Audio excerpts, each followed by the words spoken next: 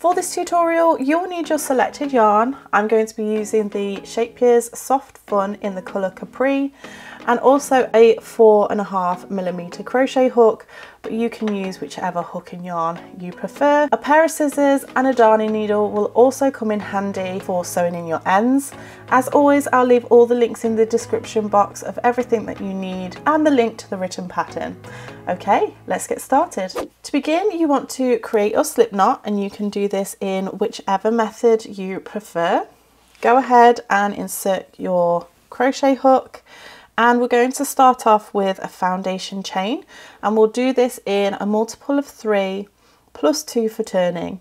So we're going to yarn over, pull through, yarn over, pull through, and yarn over, pull through. That's 3, and then 1, 2, 3 makes 6, and then you'll carry on in this multiple of 3 until you get to your desired width of your project.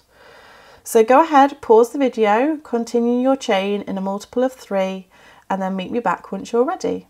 So I've now done my foundation chain for my sample piece, and I've done 24 stitches, which is a multiple of 3.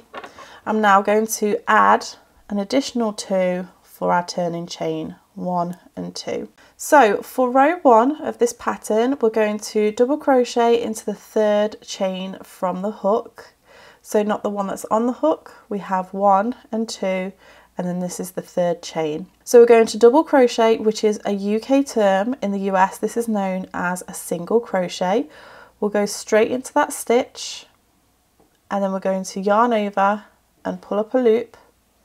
We'll have 2 loops on the hook, yarn over, pull through both loops on the hook. We're then going to chain 2, 1 and 2, and we're going to double crochet into the same chain that we've just worked into. So into the stitch, yarn over, pull through, 2 loops on the hook, yarn over, pull through 2. We're then going to have a pattern repeat, which we're going to work all the way along. And this pattern repeat starts off by skipping 2 chains, 1 and 2. Then into the next chain, we're going to double crochet, chain 2, and double crochet into that same chain. Repeat that again, skip 2 chains, double crochet, chain 2, and double crochet into that same chain. So you're going to repeat that all the way across until you have 2 chains remaining. So pause the video, work that pattern repeat, and then meet me back once you're ready. So I'm now at the end of this row, and I have 2 chains remaining.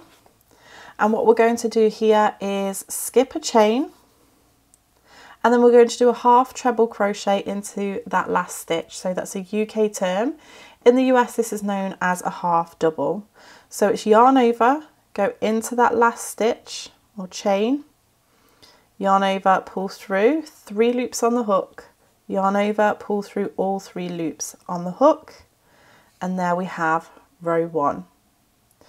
For row 2, we're going to turn our work, chain 3, 1, 2 and 3, that counts as a treble crochet.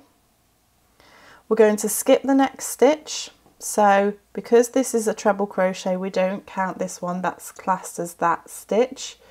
So skip the next stitch and then work 3 trebles into this chain 2 space. So a treble crochet is a UK term. In the US, this is known as a double crochet. Yarn over into that chain 2 space, yarn over, pull through, 3 loops on the hook, yarn over, pull through 2, 2 loops on the hook, yarn over, pull through 2. So that's 1, 2 and 3. We then have a pattern repeat. So we're going to skip the next 2 stitches. So we have a stitch here and then a stitch here, 1 and 2. And then directly after that second stitch, we'll find that chain 2 space and we're going to go ahead and do 3 treble crochets into that chain 2 space. 1, 2 and 3, and that is our pattern repeat. So essentially we're just doing 3 treble crochets into that chain 2 space. So it's skip 2 stitches, 3 treble crochets, 1, 2 and 3, skip 2 stitches, and then 3 treble crochets into the chain 2 space. So you're going to work your way all the way along right into your last chain 2 space, working those 3 trebles into each of those spaces, and then meet me back once you're ready. So once you've worked your way all the way across, this is what your work should look like. We're now going to finish off this row by working a treble crochet into this last stitch, which is actually the turning chain. So the missed chains that we did right at the very beginning, that's where we're going to work into. So treble crochet into that last stitch, and there we have row 2. So we want to go ahead and turn our work. For row 3, we're going to chain 2, and that's going to count as a half treble, which is half double in the US. Because that counts as a stitch, we ignore this one for now. We skip the next stitch, and then we're going to do a double crochet, chain 2 and double crochet into the next stitch, and it works out to be the center treble of these stitches just here. So double crochet, chain 2, double crochet. So exactly the same as what we were doing when we were working into the chain, but now we're working into the stitches. We're then going to skip 2 stitches and then work our pattern repeat. So the pattern repeat is double crochet, chain 2, double crochet into that central treble, skip 2 stitches, double crochet, chain 2, and then double crochet into that same stitch.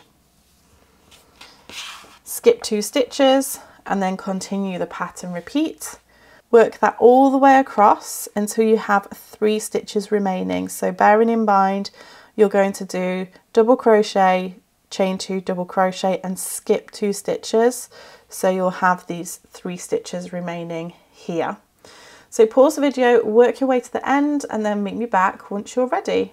So now you're at the end of this row, you'll have skipped these 2 stitches, you're going to double crochet, chain 2 and double crochet into that next stitch, and then you're going to skip a stitch and then work a half treble into the remaining stitch. So that is the turning chain just here, that was counting as a stitch. So half treble crochet into that stitch, and that is the end of row 3.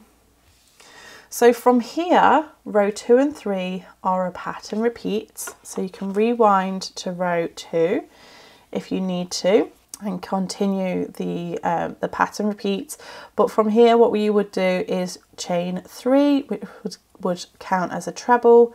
You'd skip those 2 stitches and then go ahead and do your 3 treble crochets into that chain 2 space, just as I showed you before. So rewind, as I say, if you need the repeats for those 2 rows. So here we have the stitch and that's been repeated row 2 and 3 4 times, and it looks really, really beautiful. It's such a beautiful and easy stitch to do.